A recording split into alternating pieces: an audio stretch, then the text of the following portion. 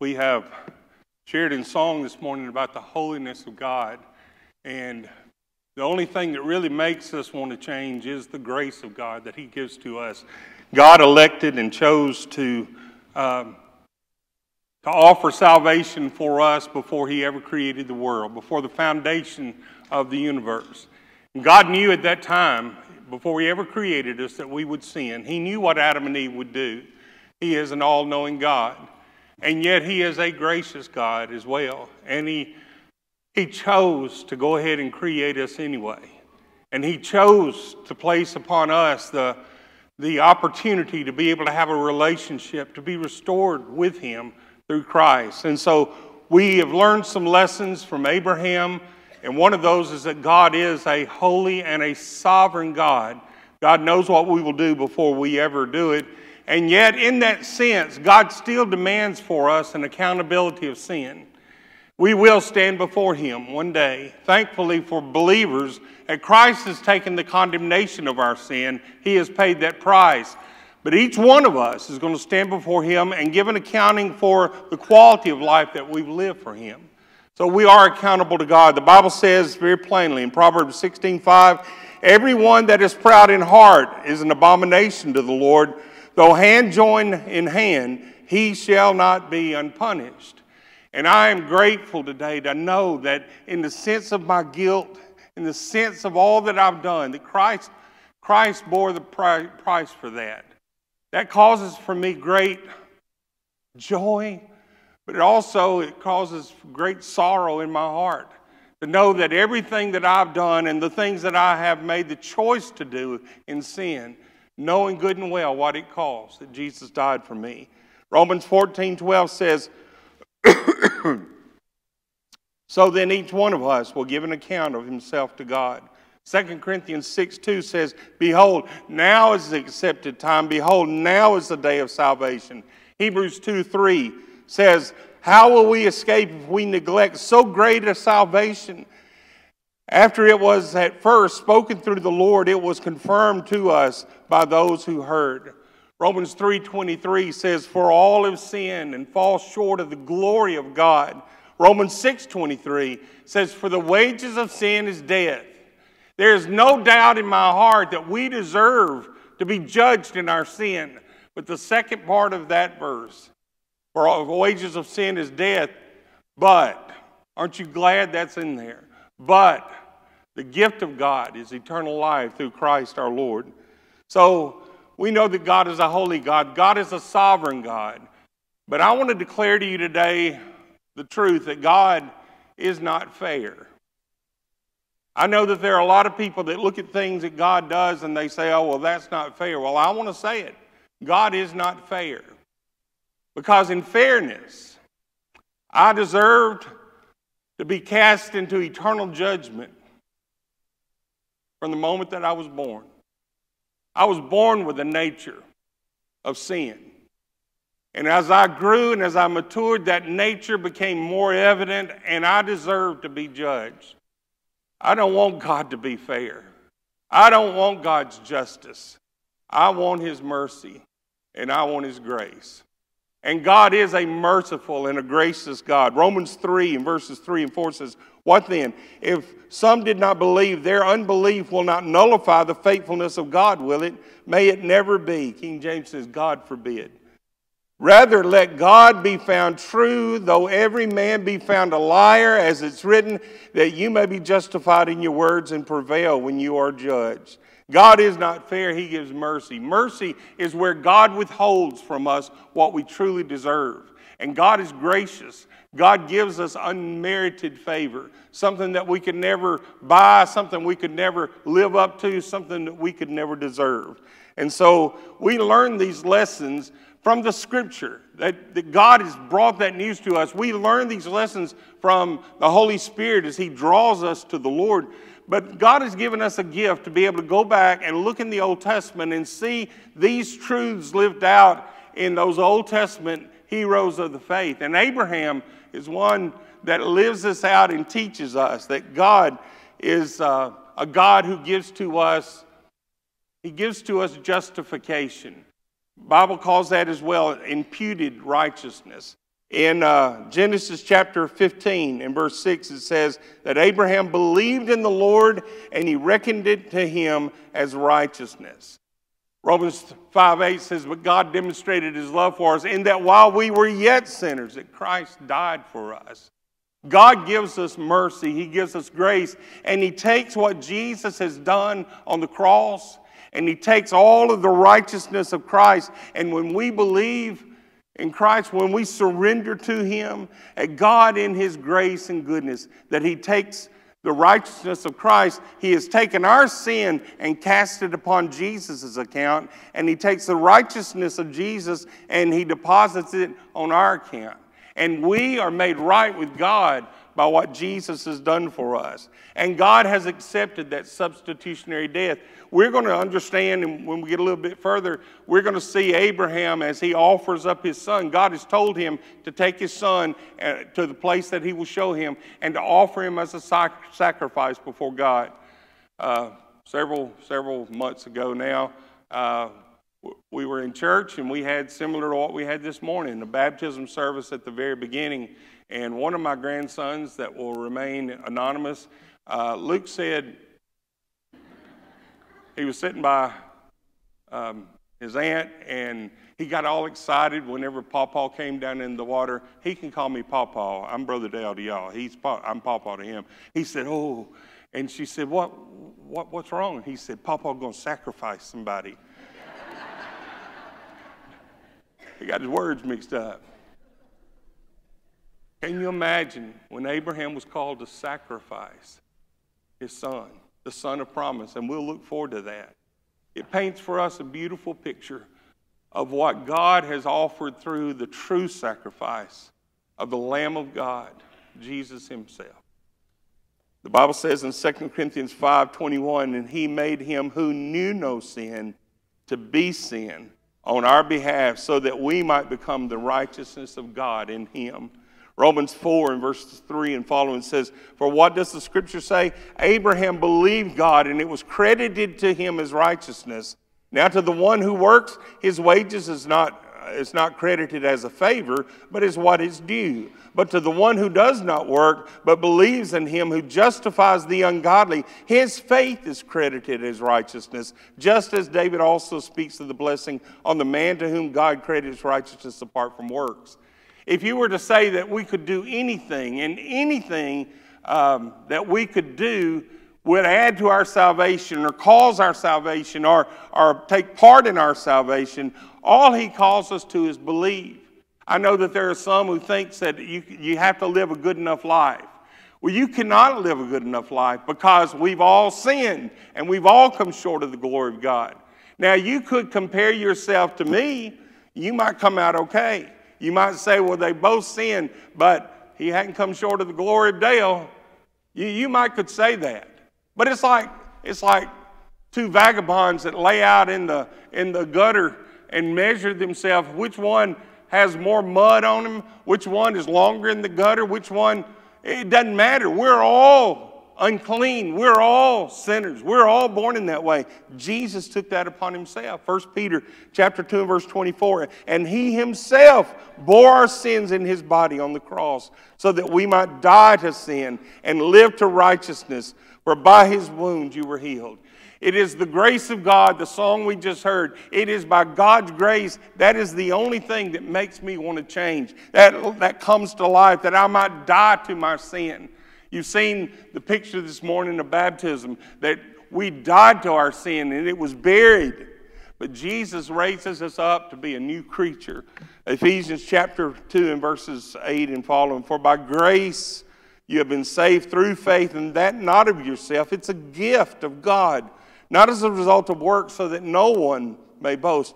For we are his workmanship, created in Christ Jesus for good works, which God prepared beforehand so that we would walk in him.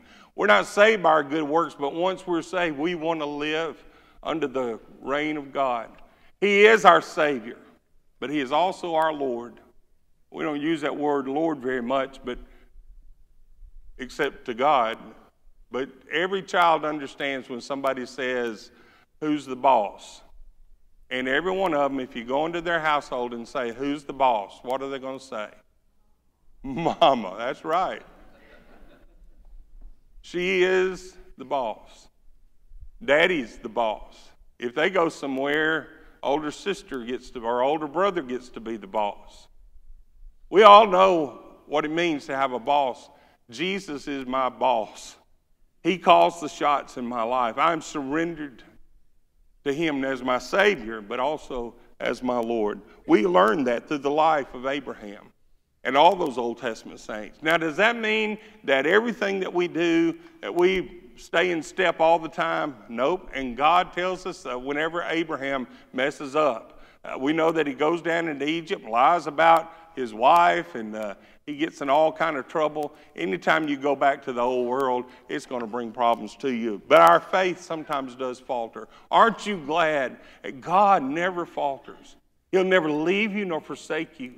And even in those times, and even in the times when God is silent to us, then God never fails us. Now, sometimes we grow afraid, and fear causes us to think that we got to do something. Sometimes the best thing you can do is wait.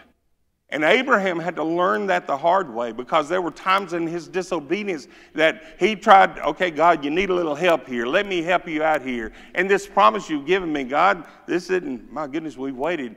It was from 75 was when he left his hometown, and he was 100 whenever his son of promise was born. 25 years?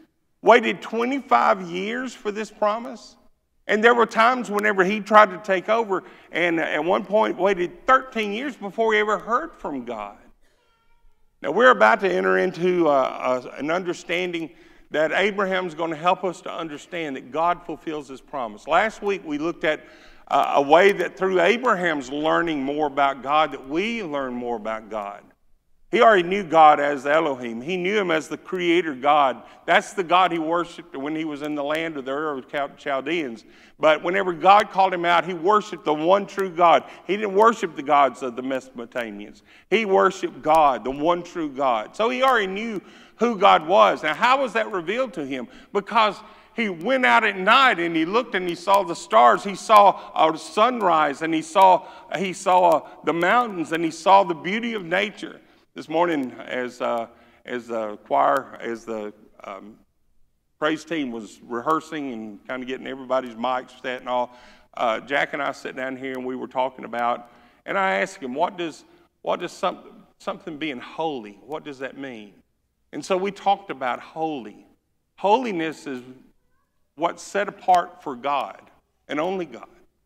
God's the only one. He is holy. But things and people become holy whenever we are set apart for God. All the tabernacle, all the instruments in the temple, those places become holy. We learned that through Abraham, because Abraham had the right relationship with this world. He moved out of his homeland in the comfort of that, and what does he do? He is a sojourner for the rest of his days. He lives in tents for the rest of his days. He's not tied down here to this earth. And we have the truth that whenever he got there, that he built an altar. He had a right relationship of who God is. But he had a greater revelation of understanding of who God is as he lives. We ought to as well. Hebrews 1 does tell us that God has revealed himself completely through his son Jesus. But Abraham learned that God was not only Elohim, but he was Adonai. He was that God, the Lord Almighty ruler to whom everything is subject. He learned also that God was El Elyon whenever he encountered Melchizedek. And that means the mighty one. It means that he understood that this Lord Almighty is the sovereign God. And then last week we talked about El Shaddai, that he is the almighty, all-sufficient, tender, caring God who has his hand on everything. We're about to move into the story of some pretty heavy lifting. We're going to come into the story where God, and we're going to examine where God gives this covenant and the details of the covenant to Abraham that will be lived out and still being lived out and will be lived out to the end of time. And we're going to understand the sign of that covenant that God gives to Abraham is circumcision. And that is a sign of the covenant. It is a physical reminder of the covenant. I've got a little cartoon that it supposedly is Abraham looking up to heaven, and he said, okay, the Arabs get the oil, and we have to do what? That is for us not just a physical reminder. It is a spiritual reminder that God has set his people, he has set them special.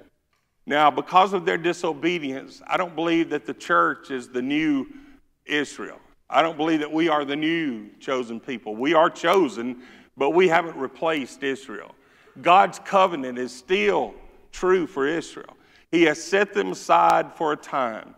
But at the end of time, there's going to be 144,000 evangelists from the 12 tribes that are come to realize that Jesus is the Messiah. And there will be millions who will come to know him.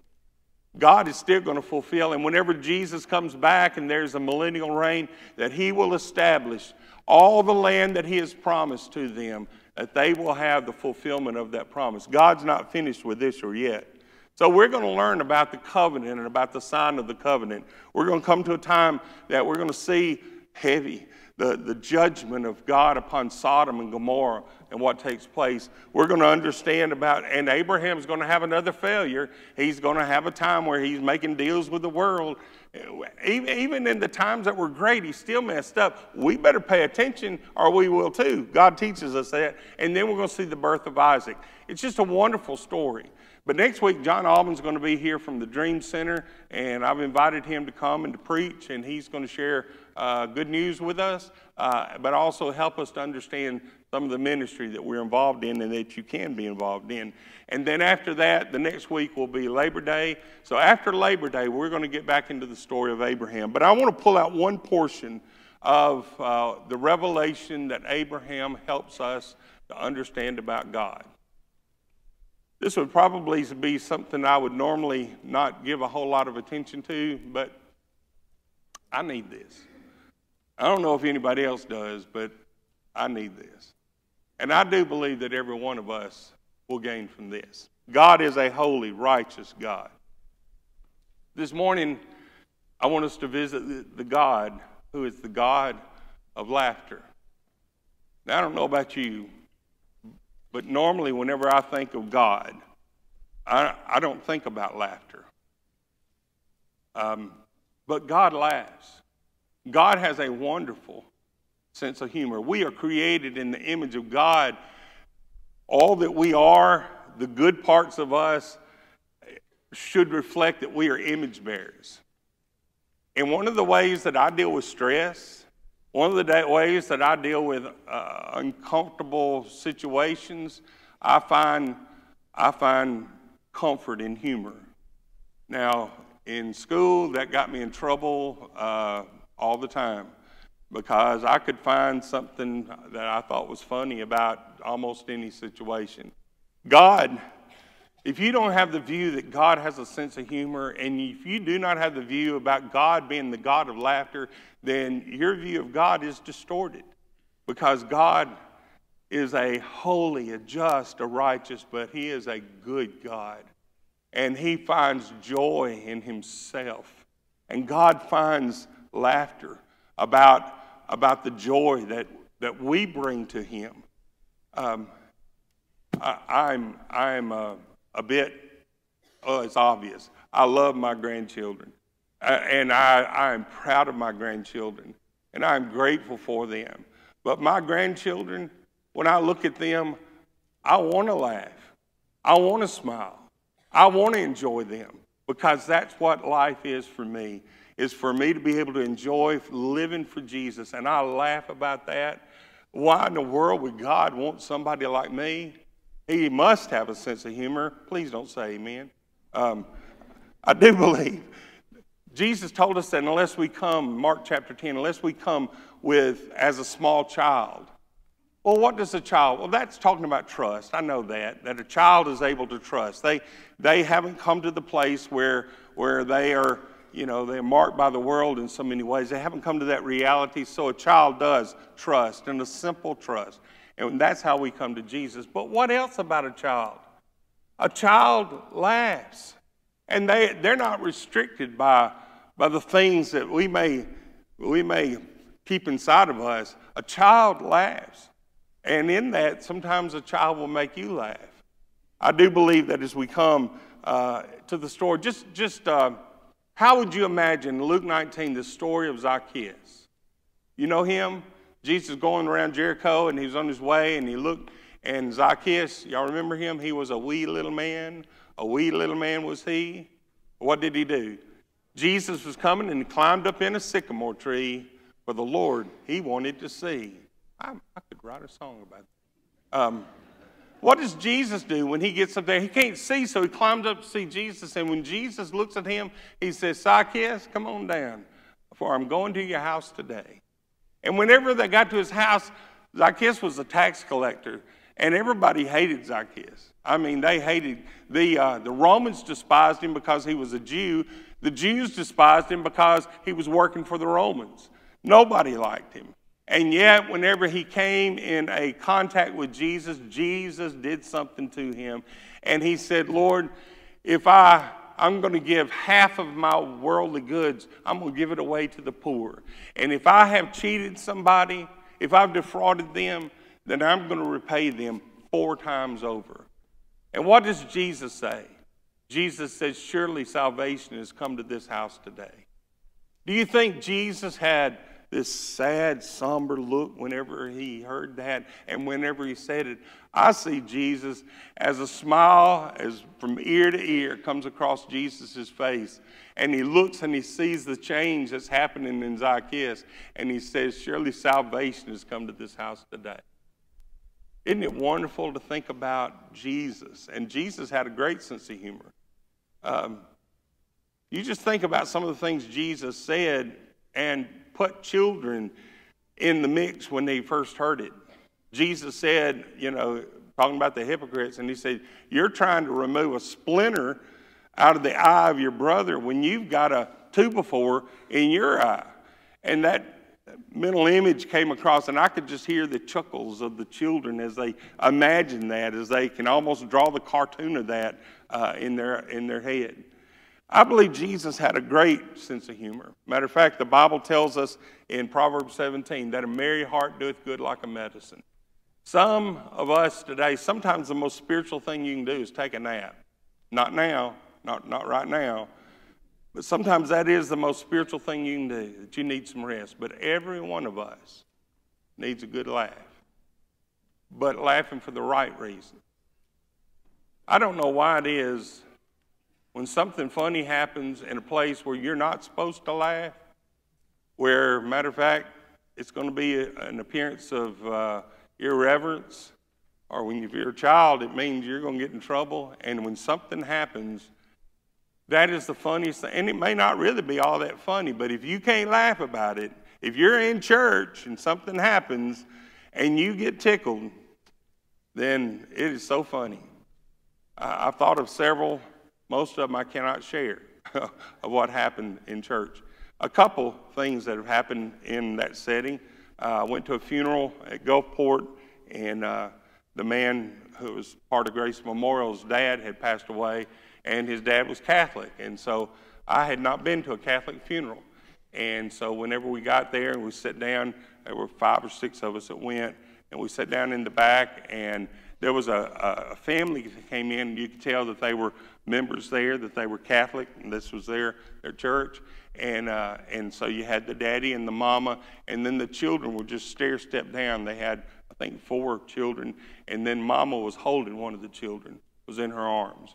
And whenever they were coming in, the priest came in, and he had the incense burning, and it was really strong.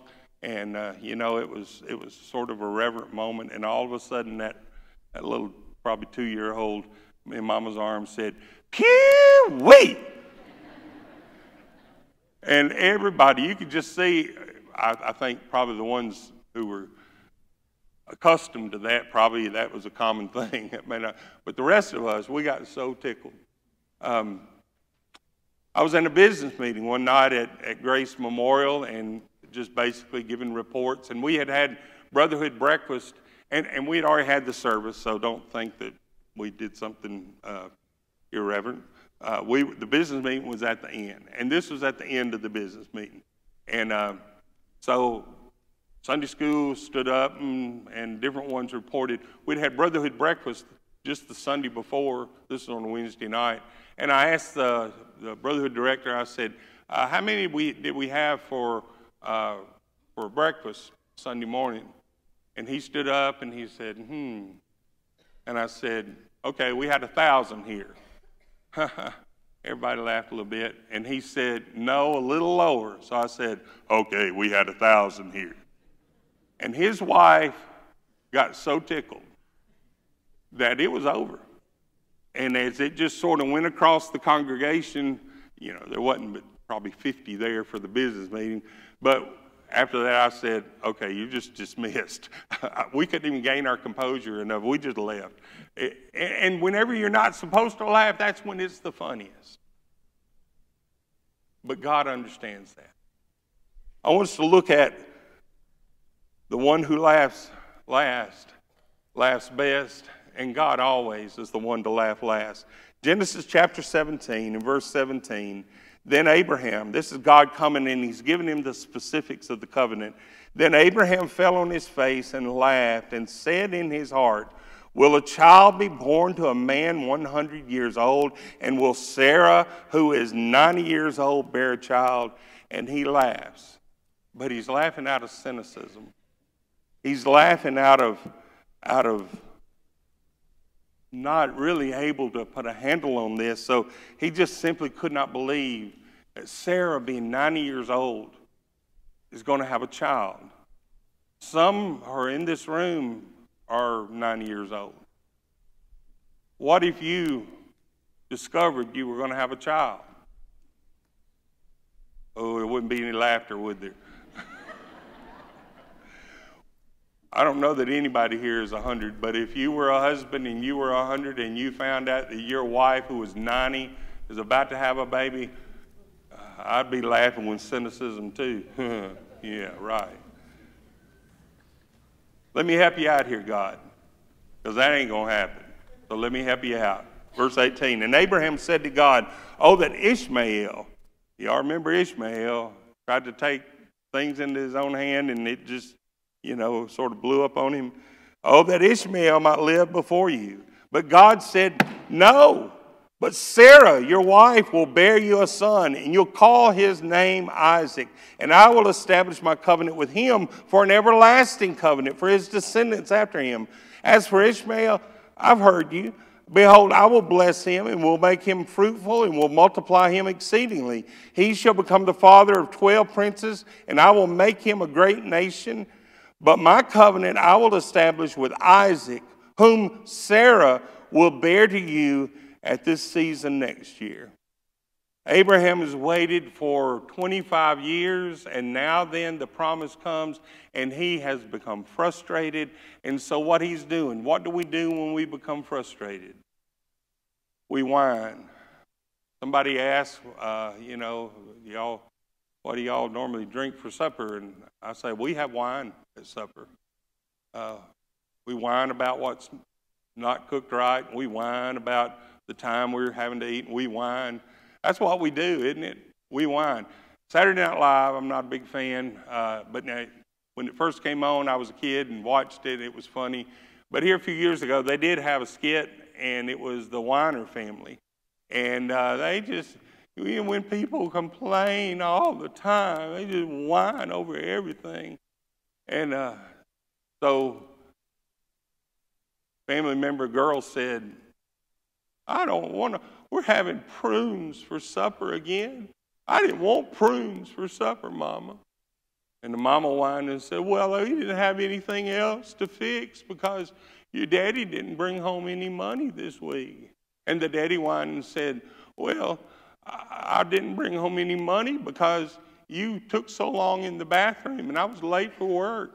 And the mama said, well, I took so long in the bathroom because all we have to eat is prunes. We whine, don't you think, oh my, wouldn't God get so tired of hearing us whine and complain? God just brings the truth to confront us. He is a merciful, a gracious, a holy, a sovereign God. And He loves us, and He died for us in that while we were yet whining sinners. He loves us.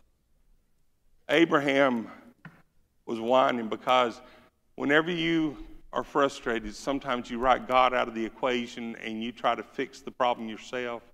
God says, no, we're going to do it my way. And He did. Next we have Sarah. Genesis 18 and verse 9 says, and this is whenever it's a theophany, it's whenever pre-incarnate visit of Christ with two angels that come, and he announces to Abram that they're going to Sodom and Gomorrah. And so verse 9 says, then they said to him, where is Sarah, your wife? And he said, there in the tent. And he said, I will surely return to you at this time next year, and behold, Sarah, your wife, will have a son.